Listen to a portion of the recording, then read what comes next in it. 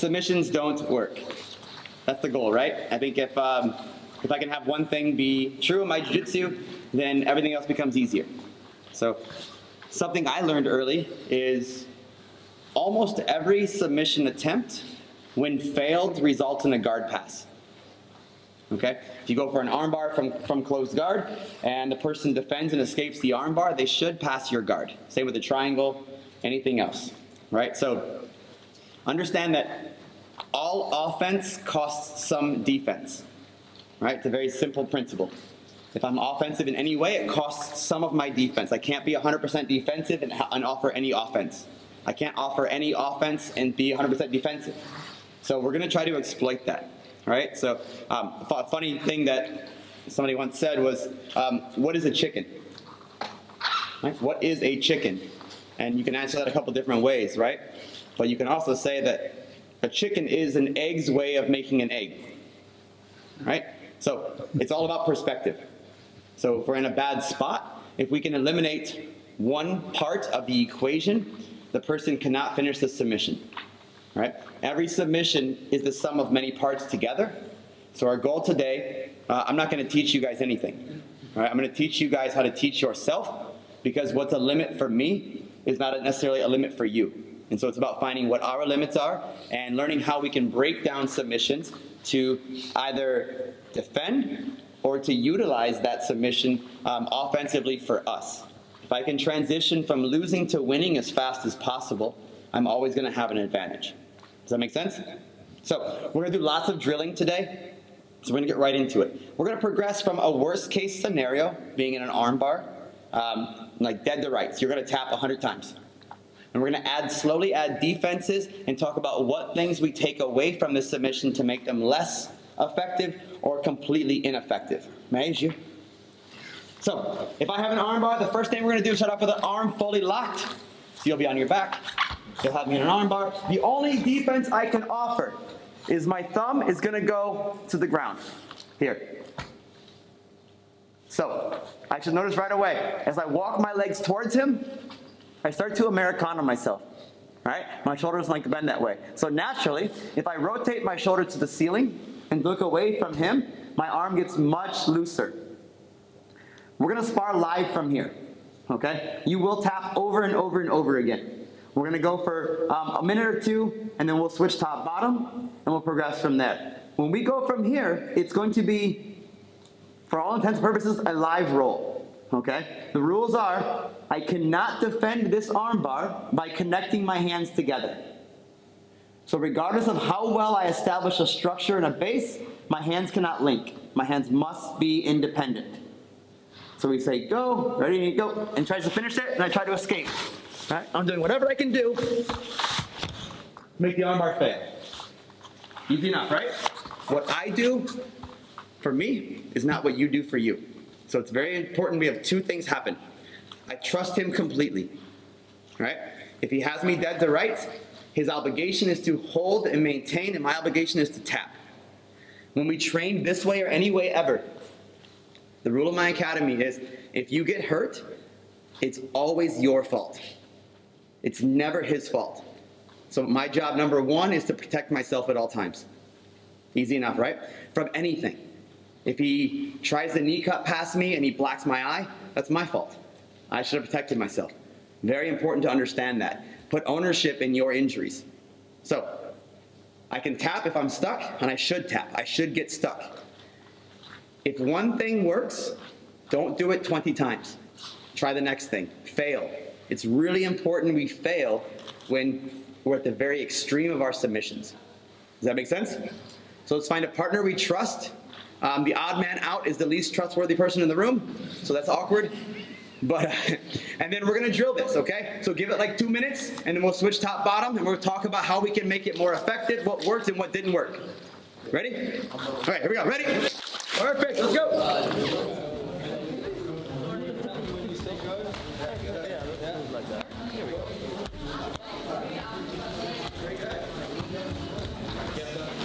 Great. Who escaped? Raise your hand if you escaped. It's okay. Raise your hand if you tapped. Awesome. You're supposed to fail. Okay? The problem I see with a lot of jiu-jitsu is that we practice defensive.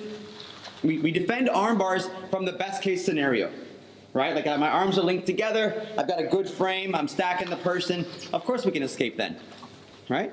We rarely practice escaping when shit gets real. And so it really bothers me when I see high-level guys get arm-barred in competition and they tap as their arm is extending because they never practice losing that badly. And it's pretty easy to escape. Arm bars don't work very well at all, right? Like arm bars, in my opinion, if I have an opponent, go close guard.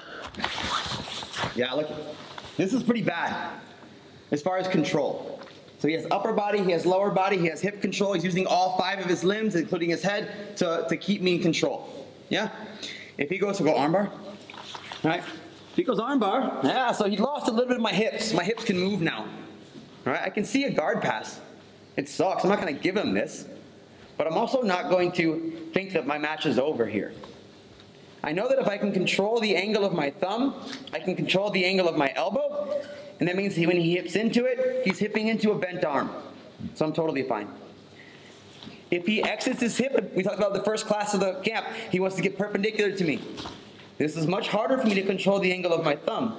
Right? It's easier for him to chase it. So if I turn my body, and turn my thumb, now I'm in a good spot. Okay? If I can defend this arm bar, and he chases the arm bar, I'm going to pass his guard.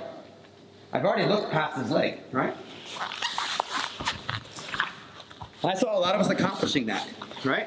It was almost necessary. As you finish your hitchhiker, the guard pass was there, right? So we think about not escaping the entire submission.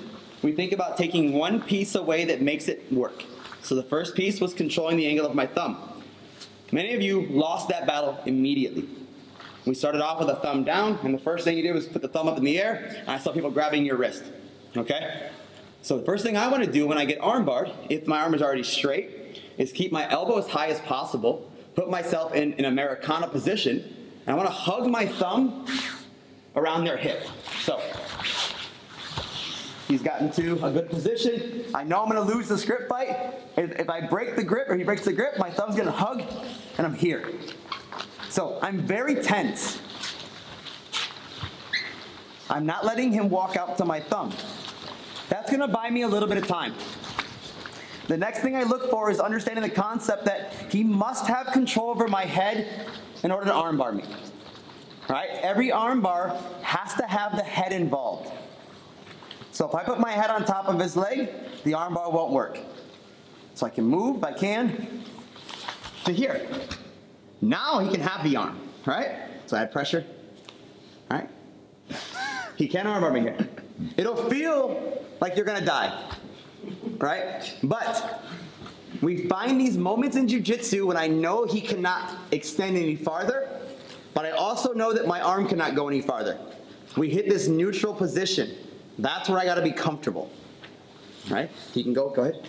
Now if he pushes my arm into his armpit, he changes things. But it's challenging there, right? I've already won the positioning. Now I have an option.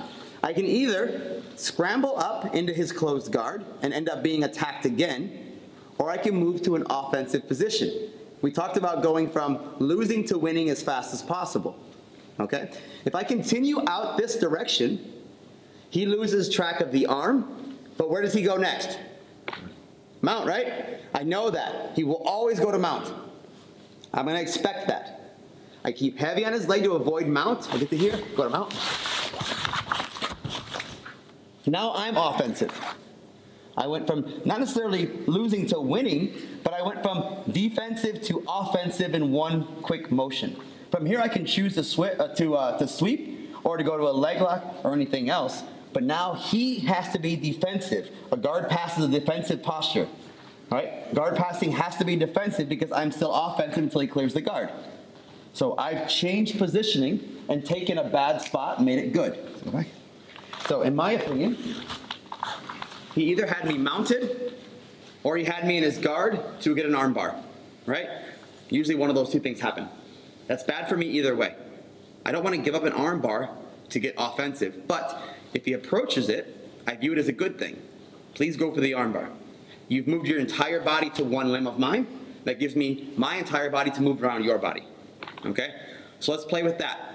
We're going to start with the same positioning. We're going to keep control of our wrist first by having a hitchhiker position with our thumb down and be aggressive, right? It's challenging to pull someone's arm. Okay, if I armbar you. If I have this motion here, I'm very strong, okay? If he puts his arm here, me to straighten this, it's really hard for me to do. I can probably accomplish it. But if I do this and he puts his head out, I'm going to end up trying to fight for this. Meanwhile, he's taking what he wants. Beautiful. Okay? So, hitchhiker thumb, super strong. After that, my secondary hand, one last detail. We're often taught to use our palm and make this kind of cobra shape here, right? This is very weak. This palm up relies on me being able to lift his leg. When I go palm down to my forehead, I'm going to use a ramp and just comb my hair. All right? I'm going to skate my head over top of his leg, so keep your legs heavy. And it comes out very easily. Then I want you to play with this pressure. Get to this position, have your opponent armbar you. He can push, he can push. No, oh no, okay.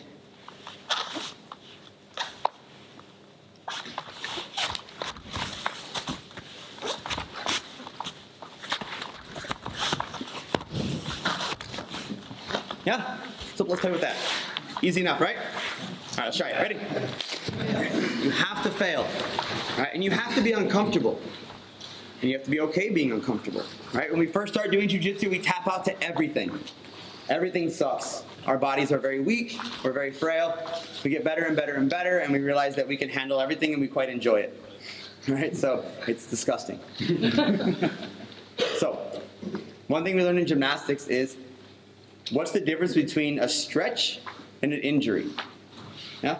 So our muscles can stretch very far, way farther than we think we can. Right? Theoretically, I can take everybody in this room and push you all the way into the splits. If you relax and your muscles are warm, you'll stretch all the way down. When you fight back is when you pull muscles. Right? So understanding that concept of just relax. Let your arm be limp. Let them play with it over here while I'm manipulating your body and benefiting myself. So I want you distracted. It's kind of like bait. Right?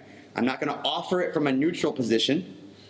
We're talking about scenarios in which it should happen.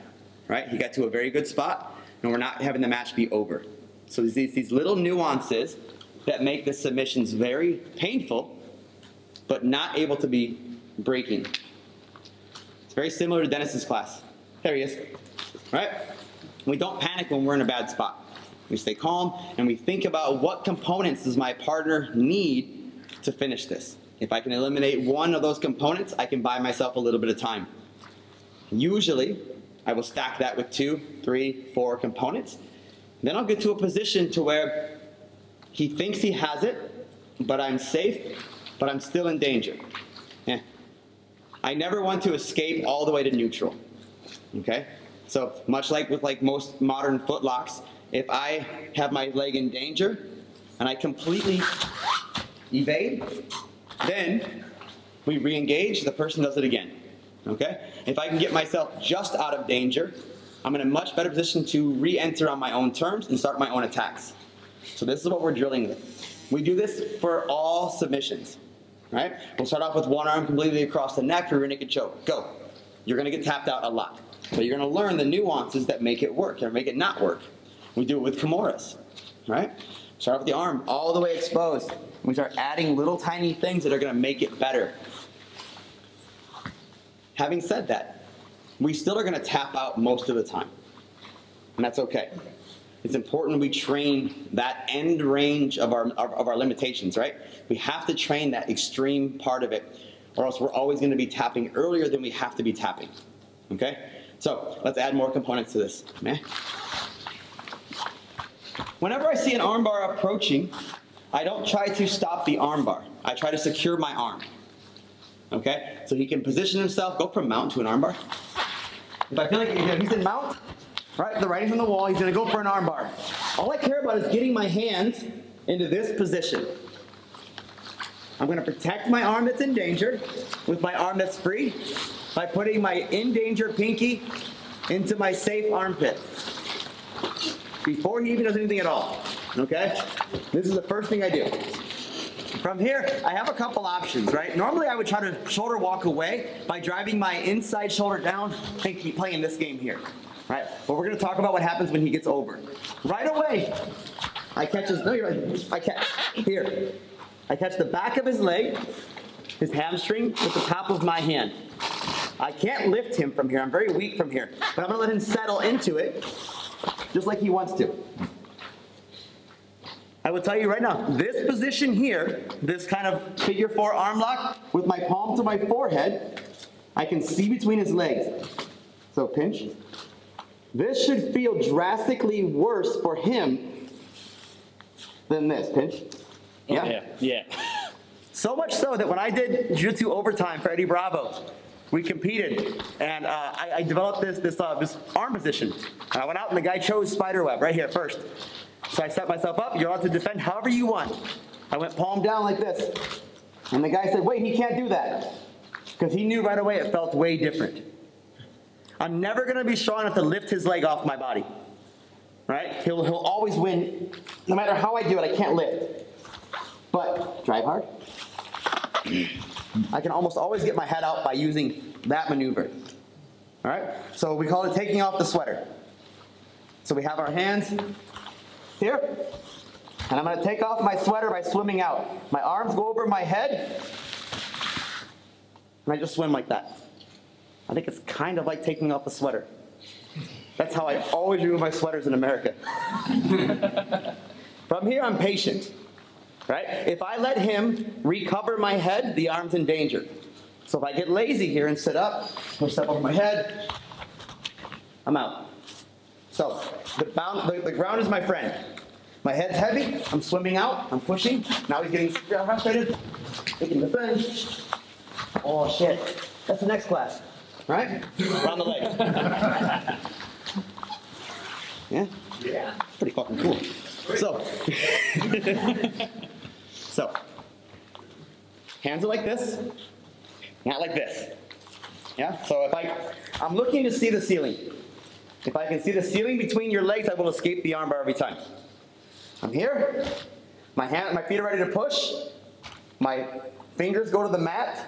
I take my sweater off. And I swim out. Yeah, like this. I'm naked. So, one more time. He's in mount. I know I'm in danger. He cuts the angle. I'm ready here. I'm already digging this hand. So when he steps, I'm already landed. I can already see the ceiling and look at the lights. Right? He's pulling. I'm pretty strong here. I'm not going to wait though. Yeah, that's not good. So instead of lifting his leg, my sweater comes off and I block the outside hip. Now we're ready to go. Back has to surf the whole time on the mat. Never sit up. Cool? Let's do that one. Ready?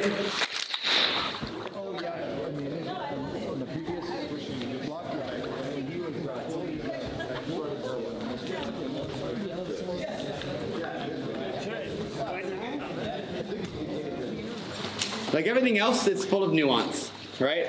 The problem is, or the good thing is, could be this is how you perceive it. My details and my body is not your body, right? So what feels like a hand for me might not feel like a hand for you. Meaning I have little tiny fingers all over my body, and I'm trying to feel everything, right? So I have lumps in my back that are, I have muscles, I have lumps, I have shoulder blades, I have hips. If I can learn how to bite people with all of that, I can rock climb their bodies. Okay? And so it's really important I feel this out, and it's important that I work it. And I should fail, and don't be afraid to fail. Let your arm go straight and tap out. Don't get hurt, just keep tapping out. It's okay. Do it again. Let's see how it feels. All right? So one of the things that's nuanced for me is I'm able to flex my shoulders to the mat and wiggle my arms down. Okay? So if my arms are going straight, if I'm alone, I'll show you. And I'm here. I have a narrow hallway to fit my head through. Now I want to drop my shoulders over top of their leg. So when I wiggle out, I'm driving everything down and their leg becomes the shape of my arms. I'm constantly thinking about this like cement like roller, right? I want to roll over their thigh as heavy as I possibly can. If I keep my head to the mat really heavy, it's pretty hard to pick my head up, right?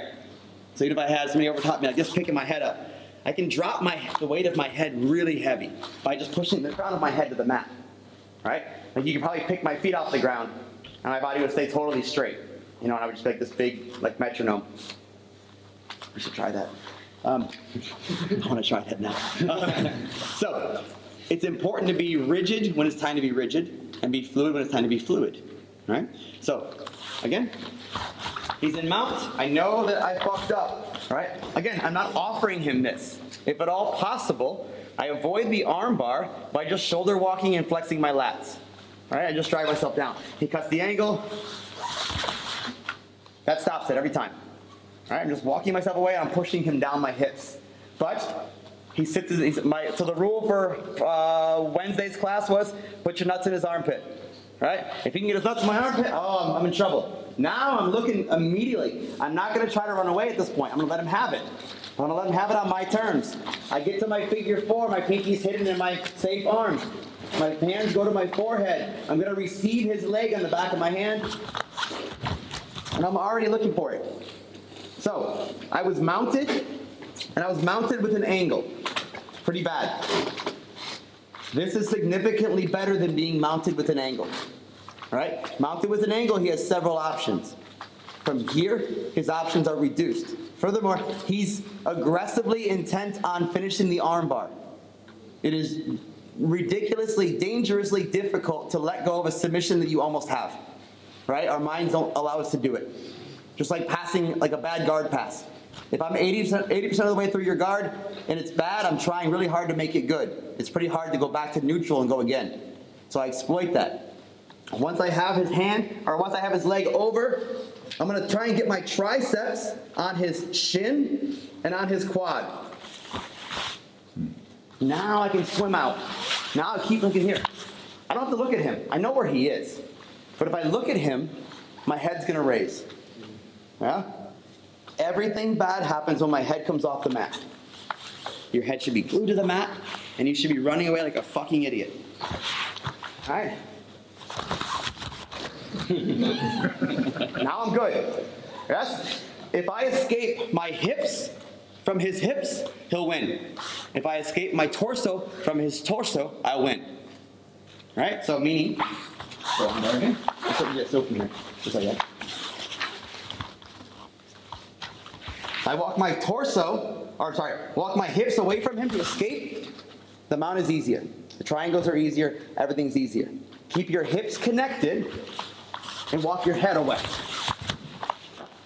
Right? Now everything gets much easier. A person is much easier to submit when they're confident. Right? They're very confident on getting a submission. That means they're weak, they're vulnerable. They're so focused on the prize that they're not thinking about what's happening around them. So try to exploit that. Let's find a new partner, one we don't trust as much. And we're going to spar this live. Okay? So we're going to do basically an EBI overtime round. I want you to start off in spiderweb with our corrected posture. So we'll start off like this. Here. He can cross his legs if he wants, whatever he wants. I'm going to say, are you ready? You'll see, am I ready? Yes, and go. We're going to spar it and just see what happens, right? It might not work. It might fail, and that's okay too. So, play with it. Allow it to fail. Allow the person to armbar you.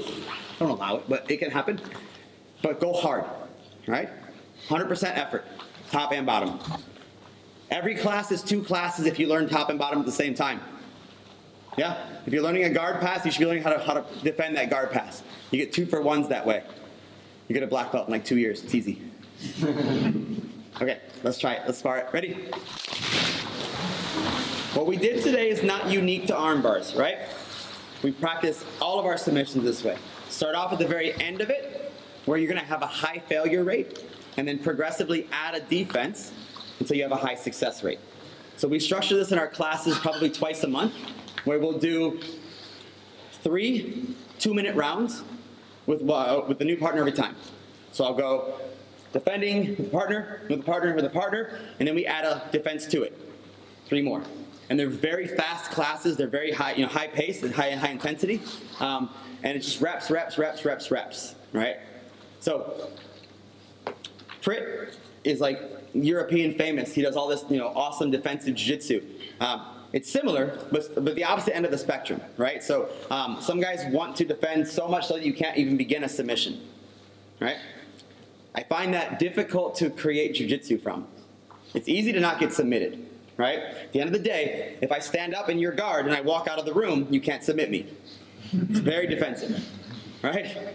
If you try to do jiu-jitsu against a person who does not want to do jiu-jitsu, it's very challenging.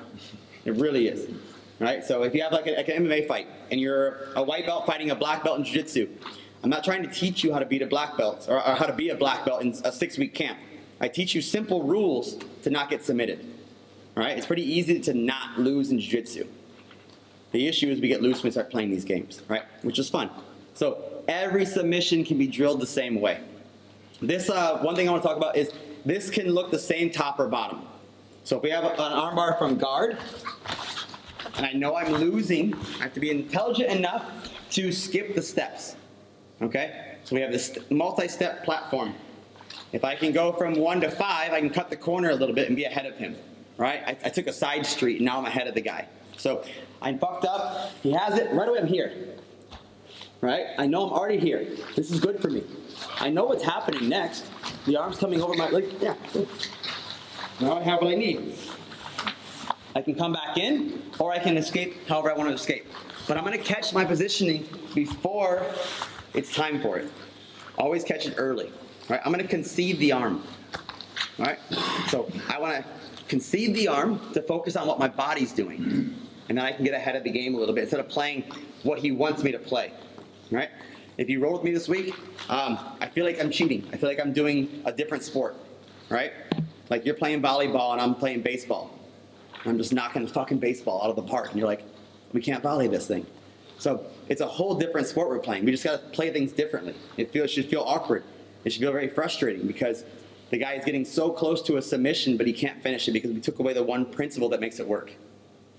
It's important we train outside of the box. We try things that aren't necessarily how we're supposed to do it. Right? We learn a step-by-step process. We do it over and over and over again. We live roll it and it fails. Right? Play with failure. Utilize the failure. Right? And play with your brain. Think outside the box. So the next class is going to be inverting into the legs. So I have this fun little challenge I do with a lot of my people when I do seminars. And so I'm going to do this is like not armbar defense at all, but it's fucking fun and no one can do it. So you'll all fail, and I love that. You will not learn anything today. So we're going to go from cross-ashi, the saddle, inside senkaku, whatever you want to call it, to the back. All right? In one motion, or in like one flow. I'm going to show it twice and twice only. You have 2 tries to learn it. And I'm going to challenge you guys to replicate it. Yeah? It's really simple, but it's kind of a mind fucker. Yeah? Yeah? So we have the saddle. Keep going. So we can face the camera. All right. Everyone knows this position, right? Everyone should because the class next may involve it. Maybe? Maybe. Maybe. All right. Leg over. Inside triangle. I'm going to roll you back to your back. To the back. All right? One more time. And that's it. Then you're on your own.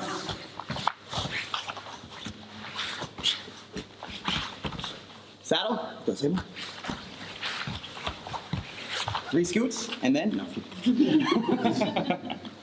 So I roll under. A leg pummel. Take the back.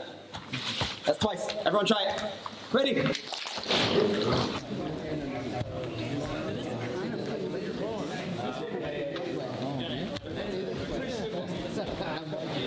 All right. If you accomplish the task, raise your hand. If you fucked it up at least once, raise your hand. Fuck yeah. The whole theme of the thing is mess up, right? Do things wrong, right? If you start practicing only to win, you're going to lose very easily when you're put in a bad spot. Right? We see this all the time with like big guys. Big guys are like they're the easiest culprit because they smash everybody in the gym, then they go compete and they get a guy who's equally as big, and then they fall down, and then they tap out to just being in cross-sides bottom. It happens all the time, like ultra heavy. Or they just tap out because like, oh, I can't win, I'm stuck here. Right? Practice losing. Practice losing constantly. Right? So my academy, for the first year and a half I was in Arizona, we had only white belts, only homegrown white belts, so guys who started training with me for 3-4 months. Right? I went 8 months without rolling with anyone better than a white belt. And then I had to compete. And I had to go compete against like the best in the world. And I'm able to do well, right? So you can train with anybody if you train this way. Allow people to work, right? Don't be a dick about it and just like give them stuff. Make them work for it, but allow them, if they do things correctly, allow them to be successful to a certain threshold, right? I will always give you 80% of what you want. So if you roll with me, if you grab my hand, you can have it, right? If you want to get a knee cut, you can have it. You can have anything you want until it hits my parameters for what my limitation is, then I take it back. But I will always allow you to work, right? I do this not because I want to fight that way professionally, but because I want to train that way. Because if I cannot stop a guy from doing that first 80%, I'm going to train what happens when it happens, right? So we have to practice losing and practice bad positioning, and then understand the armbar perfectly. Not from an offensive position, but from a defensive position. And we rarely do that in the gym, right? If we train armbar defense, it usually is a pretty good positioning. We never start from fucked. And so it's important to start from fucked, right? Get to the bottom, work your way up with all submissions. Do you have any questions? Yeah, many. Yeah? Many. Many? Good. You should be less aware of jiu-jitsu now than you were an hour ago. Jiu-jitsu is the Dunning-Kruger effect in full force, right? It's the more you know about something, the more you realize the less you know. So when you're a blue belt, you're like, fuck yeah, I know all this. All right, I've got it down. Then you get your black belt and you're like, I have no idea what I'm doing. Right? The universe gets so much bigger. And so ask the questions and play with things. And don't forget that you may have started jiu-jitsu for self-defense, but I can promise you you're here now because it's fun. Make it fun. Don't follow the rules. Don't think about points when you're having fun. Just play. Play jiu-jitsu. And I promise you'll have more fun and you'll get better with it. So thank you guys for your time. Hopefully that was not horrible. Ask me questions. I'm here. I leave. So yeah, I'm here tonight. So you fuck off all week and didn't ask me questions then. Let's get a picture, guys. You guys don't mind? Where would you like it?